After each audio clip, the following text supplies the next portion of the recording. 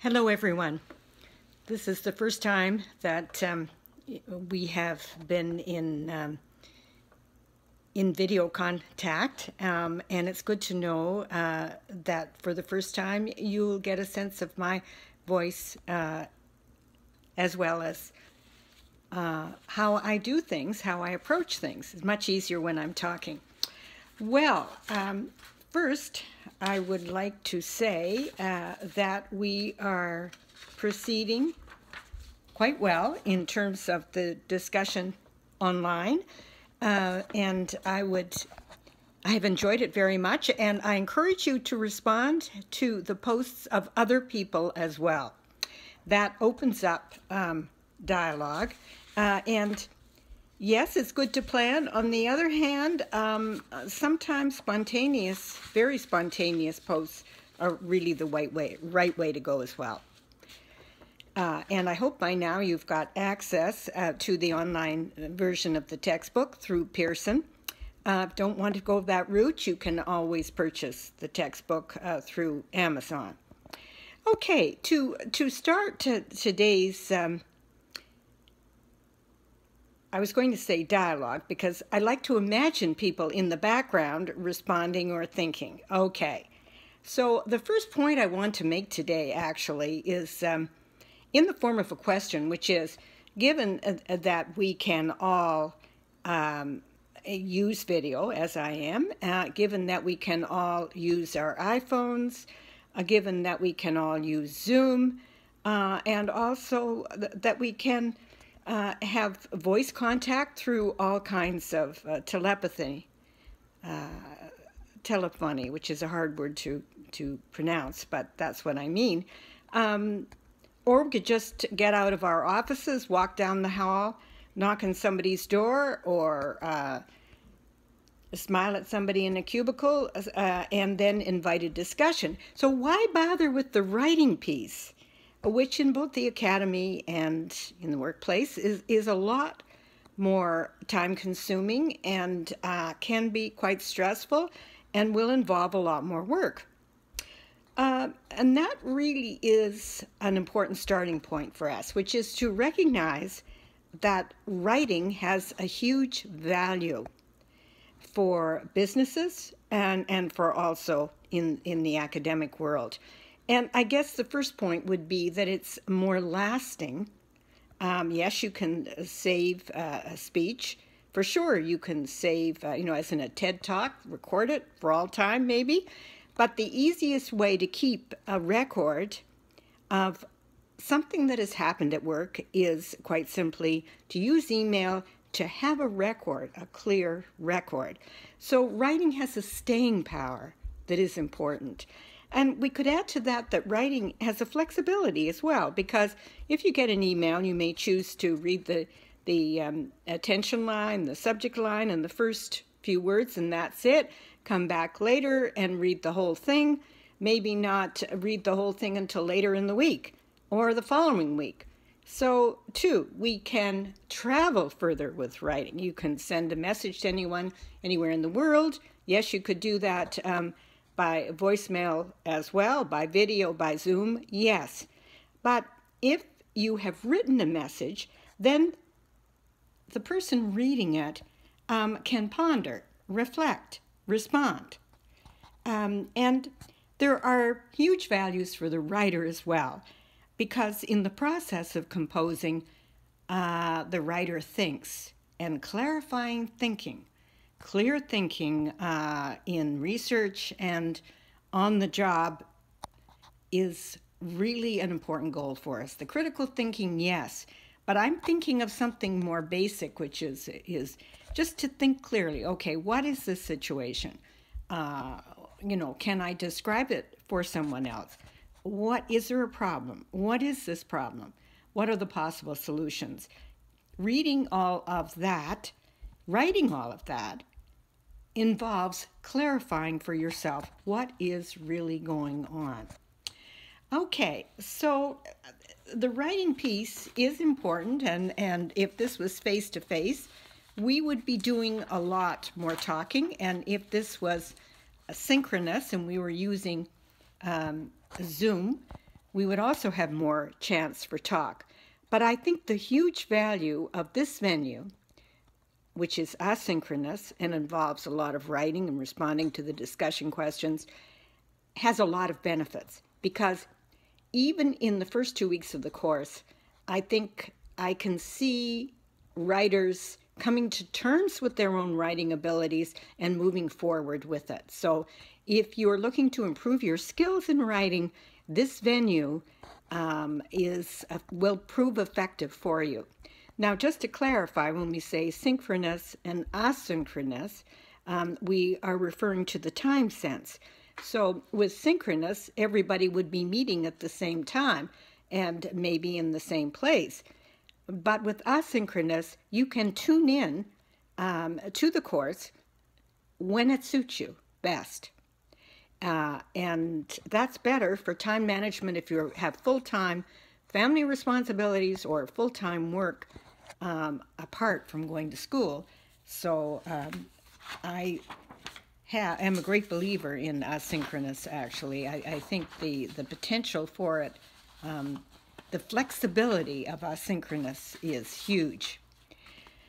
Okay, if we think for a few minutes about the kind of writing that might be appropriate in this course, and I will just say right off the bat, the kind of writing that is not effective, and then that is long paragraphs, a lot of free-flowing, as in lots of digressions, no focus, or sort of rambling. So we're looking at writing that has a strongly practical dimension. And a lot of the textbooks and business education in general likes lists. And we think of the C's, what are the various C's? What kind of writing is effective in terms of these C's? Okay, clear, concrete, concise, comprehensive, considerate, competent, capable, contemporary. Well, we could go on and on from there. But if you think about the need for brevity and clarity, that's a good way to get going. So in my case, as the reader of a lot of what you write, evaluator, I am not looking for long documents. No to long documents. So brevity is sometimes not easy to achieve.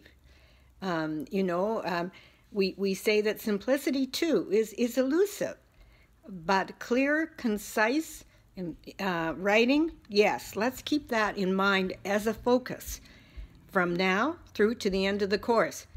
And I do try to remind people in the last assignment, which is by nature a lengthy document, I do remind people, do not think that length is going to be a positive feature in the end, because it won't be. Okay, we will certainly go down that route of how much writing is enough from one assignment through to another. Okay, so if we think of business writing, we are going to consider purpose. Yes, why send out emails if there's no need for it whatsoever? And that's one of the biggest problems at work, I think, is that we all get way too many messages that are not necessary in terms of actions to follow, or copied on messages in regard to issues that don't pertain to our job at all. And, when I mention clear writing, I think it starts with the subject line. One of my pet peeves is that people do not do enough to clarify what they are writing about in the subject line. That's a place to begin. And if we look at academic writing, we can think of the title. Now, I like titles. I like titles that anticipate thesis statement, even your own perspective on a topic. So right at the beginning, to clarify the topic, yes. And the purpose, yes. What do I want to do with this writing? Am I trying to inspire people, motivate them change their thinking, get them to do something? Am I trying to pass on some necessary pieces of information to complete a routine task? Or am I involved in a new initiative in the organization? And I have to explain to people why the organization is going toward this new way of doing things. So, yeah, it's a case of deciding, am I going to use narrative? Am I going to tell a story? Am I going to persuade people to do something new? Am I going to change people's thinking? Or am I going to provide information? And is it going to be information that must be understood at first reading of the document? So clarity will be necessary. And to clarify, I may have to use bullets or headings or lists. And if it's an email, in fact, if it's any kind of business document, that is okay. And in academic business writing, in business courses, headings help enormously. Okay, so the kind of writing for this course is not going to be the same as from English 30 way back when in high school. Okay, if we think of business writing and academic writing and what they share in terms of purposes, we come to research. A lot of business writing is researched writing. And I think people forget that. It's researched. The research may involve rereading a chain of emails dealing with a particular issue. It may be talking to people in an organization, doing a questionnaire or survey of people, and it will certainly involve a search for facts. The same is true in academic writing. You will be involved in researching databases, all kinds of sources for the opinions of others and also for the history of a particular pressing issue. In both cases, the thinking part goes with the writing part. So the better you think, the more likely it is that you will write effectively. Okay, now at the beginning of a course that involves writing, we could spend a lot of time talking about communication models, theories of how people communicate. And even if you just glance at the opening of our textbook, the first chapter, you will see models that show the sender, the message, the receiver, and then the feedback loop. So we see this as, it's recursive in the sense that we repeat that all the time. That is, talk to one person, two people, a group of people, large audience, and then we would expect some questions, and then we answer, and so it goes around in a loop. Now, we could, too, look at the assignments in this course in terms of the role of the sender, the purpose of the message, and what the written text in front of us, and then look at what the receiver, the reader, the audience will get out of the text. But that in itself could become a lengthy theoretical discussion, and we have no time for that. In fact, the timepiece, yes, the timepiece is crucial. And that's one of the things I enjoy about this course, the time thing. Okay, so here in British Columbia, it's about 2 o'clock in the afternoon. Depending on where you live, it will be a different time. But time for, and deadlines, those are so important in the workplace and in the academic world as well, because we want to know, when was this research done? Was it last year? When did it get published? Is it about to be published but hasn't been published yet? What happened 30 years ago on this topic? So the time, when, Yes, when. And of course, those questions: when, where, who, why, how. Yes, all the reporters type questions come into account. But let's go back for a minute to consider these three basic components of communication: the sender. So I begin talking always with my own perspective. Okay, who am I? Do I even know who I am as a sender? What's my age, stage, education, family situation, beliefs, morals, concerns for ethical issues and dilemmas? Am I very strongly concerned right now about my health issues, COVID-19? And, what's my religious background? What's my ethnic background? What are the biases in the culture in which I grew up? Or what would I say were the strengths in that culture? So all of that is going to shape the kind of writing that I do, even if it is a routine message, such as that asks a question and then gives a timeline. It might be something like, dear team members, please send me your reports on last month's sales records by Friday, end of day.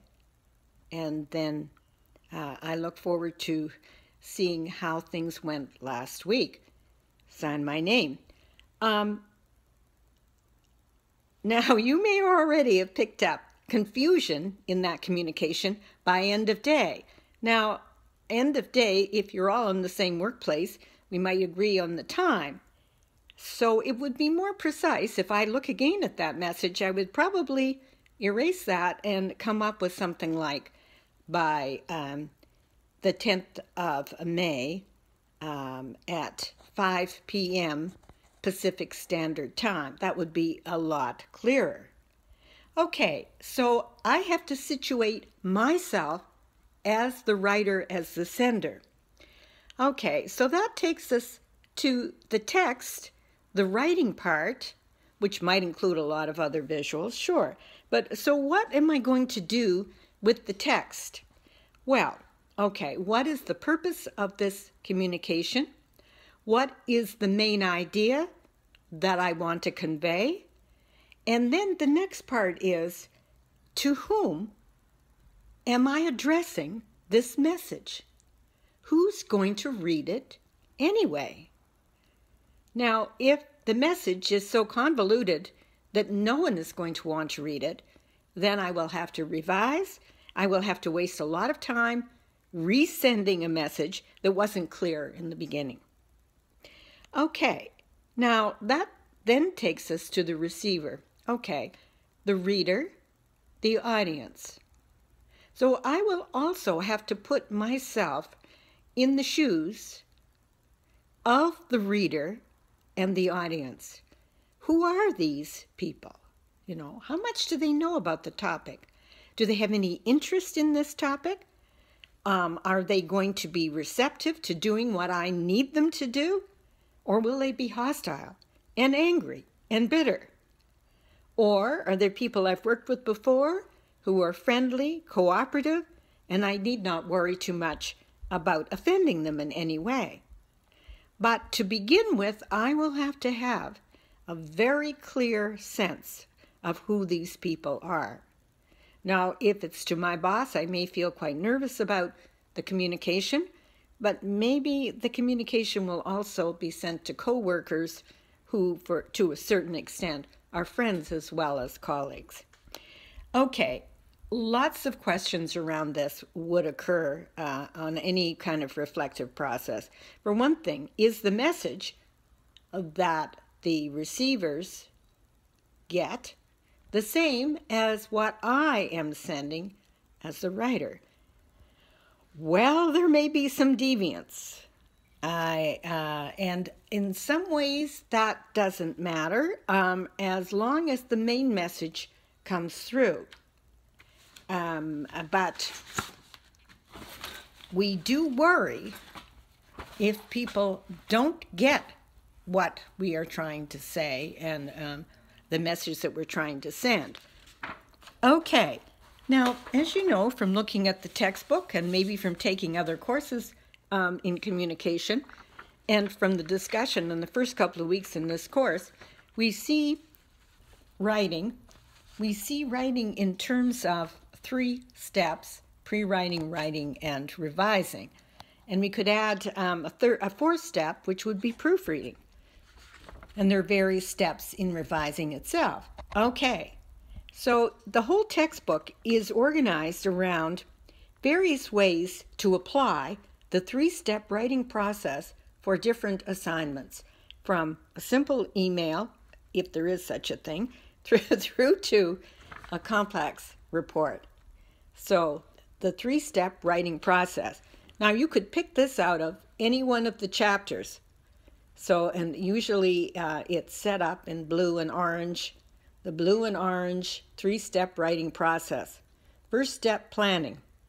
Analyze the situation, define your purpose and develop an audience profile. Gather information, determine audience needs, and obtain the information necessary to satisfy those needs. Select the right medium. Select the best medium, and in other words, the kind or genre. That is, am I going to make this a blog, put this up in a blog? Is this going to come through to people in hard copy in a letter? Is it in the form of an email? Or am I going to send a memo? Which actually today very few people use the memo format, but everybody uses email. Or am I going to report on something? Am I going to use one of the report formats? Is it a proposal?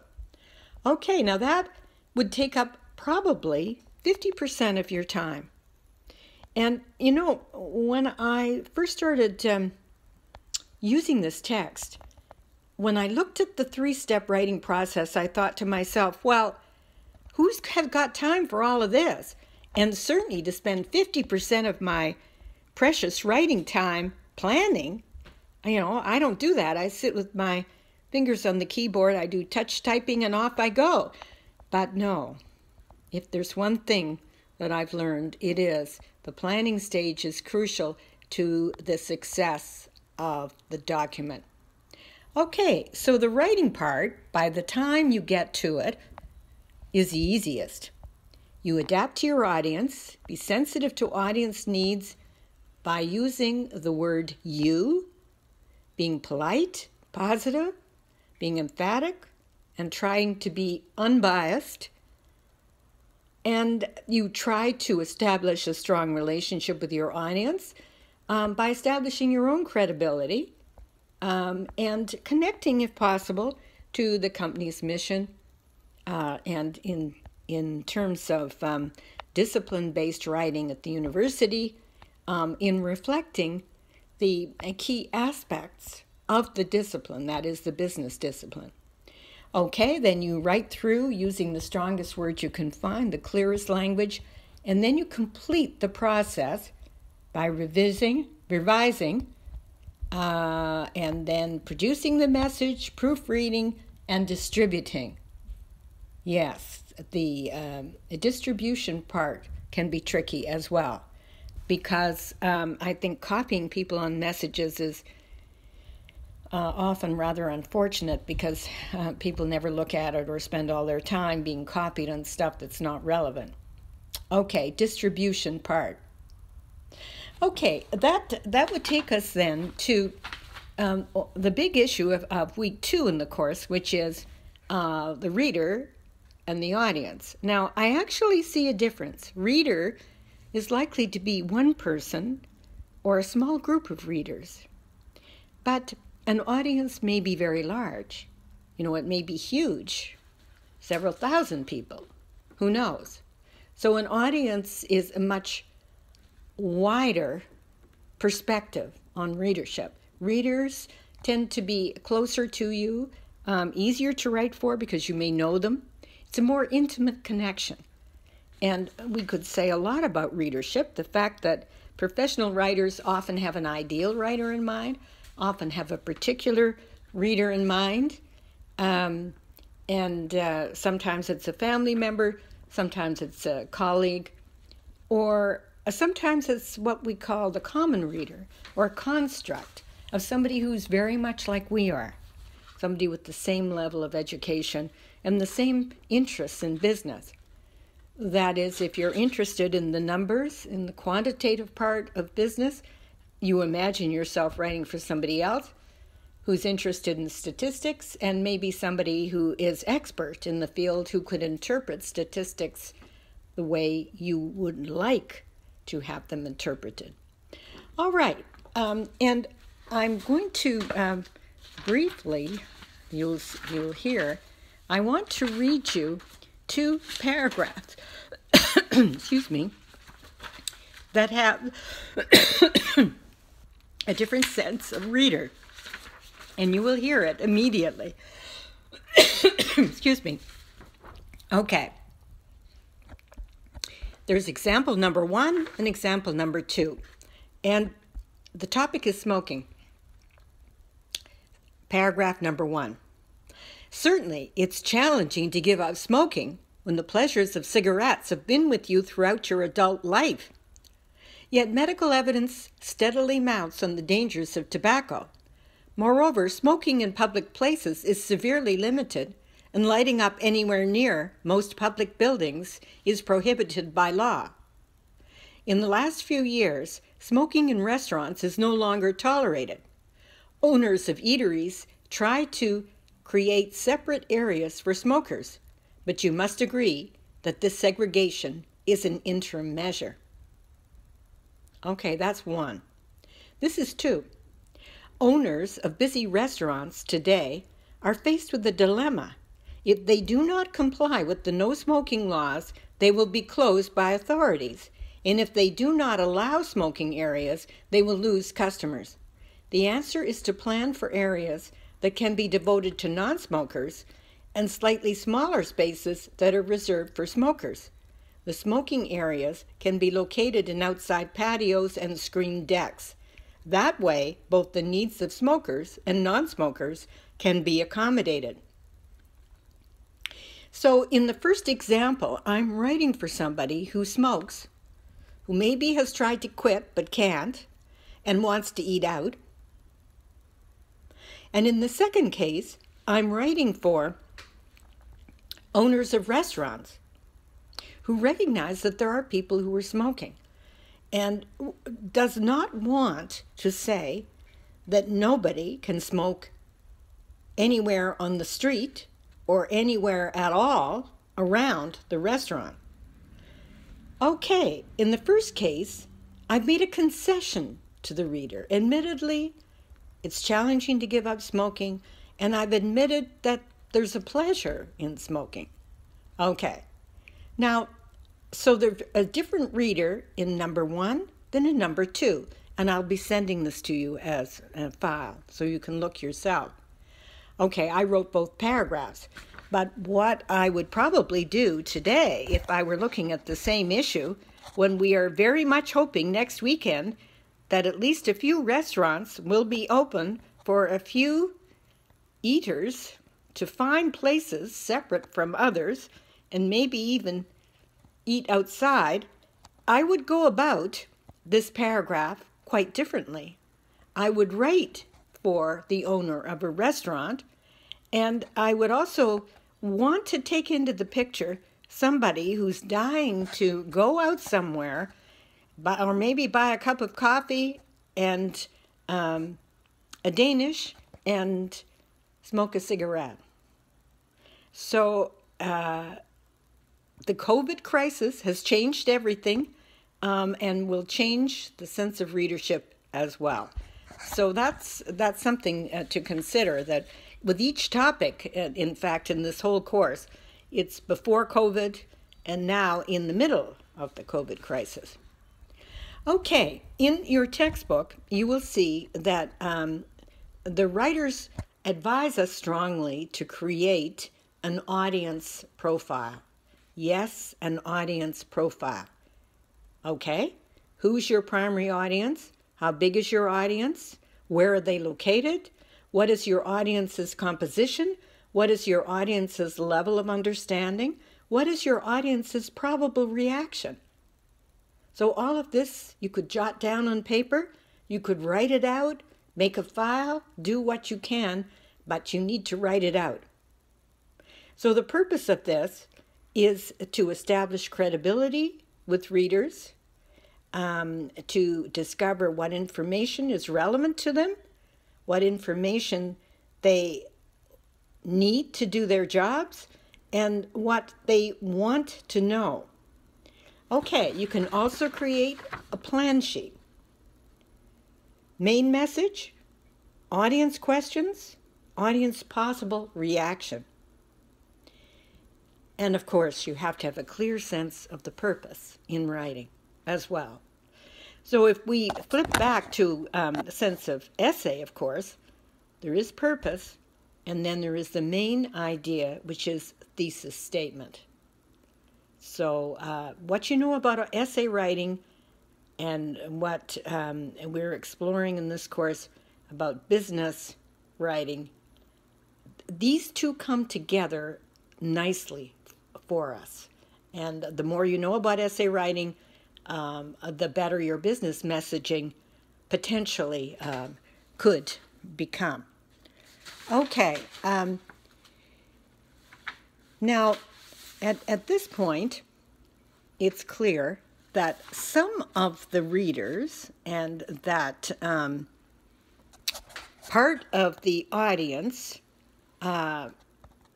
will react differently. That is, the challenge is to get through to a large mixed audience, but also to get through to somebody who may have worked with you in the past and doesn't like you, how to write for a professor who has been giving you low grades and who seems to take a very negative perspective of you. And how to write for the negative reader or viewer. You know, how do you do this? Well, the textbook explains this at some length, and I'm going to focus on this many times in the course, and the one time at this point is to consider direct and indirect ways of connecting with readers and audiences. And the basic principle is this: if people are hostile, if people will not like what you were telling them to do or telling them about, or the information you're communicating, or if they don't like you either, or if they are just basically disinterested or bored, it's best to start indirectly. In other words, get people on your side. And to do that, you may wish to use a buffer. That is a general statement or a positive statement. But thank you for the work you did last week on improving our sales. That's a buffer statement. And very often, beginning with thank you is a good thing to do, or even with a question. We're establishing common ground. If, on the other hand, you are writing for somebody who is friendly, open, courteous, and you yourself are using that approach, then being direct, clear, would you please send this to me by tomorrow at 2 o'clock, that approach will work. So one of the basic concerns in messaging at work is to determine whether to use a direct approach or indirect. And we've been talking about that in the discussion questions. Always it comes back to direct or indirect approaches to messaging. And your textbook will provide you with numerous examples of how that works. Okay, now the final bit of information to add to that, which will be useful to you next week, is an approach to selling, persuading, and to both indirect and direct messaging, and that is what we call AIDA. The acronym is AIDA, A-I-D-A. So, AIDA, get readers' attention, provide them with information, direct them to ways in which they can get the product or make the shift, and then repeat what you have said by anticipating any questions that they may have and anticipating how the product is different from other products available to them, and then try to motivate them for the last time to go in the direction you want, which could be to buy a product. AIDA. Capture the reader's attention, build interest in a potential solution to the problem, and then increase the reader's desire or willingness to take action, and finally motivate the reader one last time. AIDA. Attention, interest, desire, action. AIDA. Consider that. And it all comes back to beginning with something that is a reader benefit. So that's the you-centered approach once more. That is, business writing is reader-based prose. Okay, that's enough for this recording, but I am going to end here with a mini case study, and I'll send this to you online, and I'm going to summarize it here. And the question will be, what writing might be involved in this situation? Okay, consider the case of Amber. How would you respond if Amber reported to you?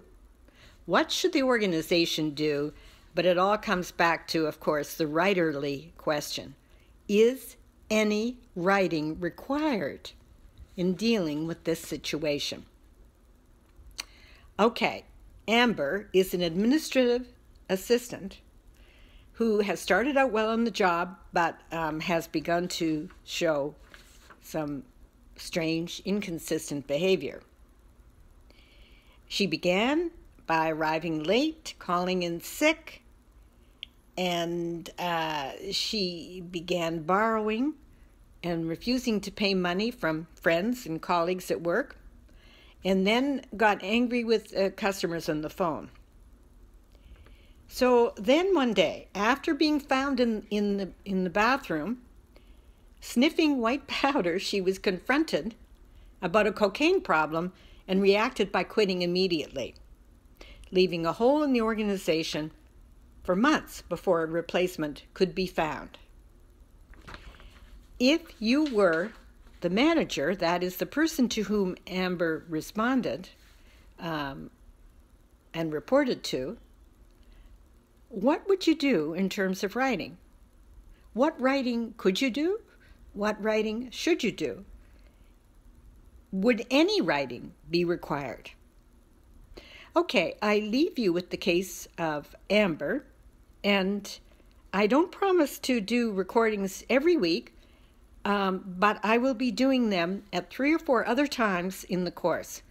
And my final note always is, keep on writing.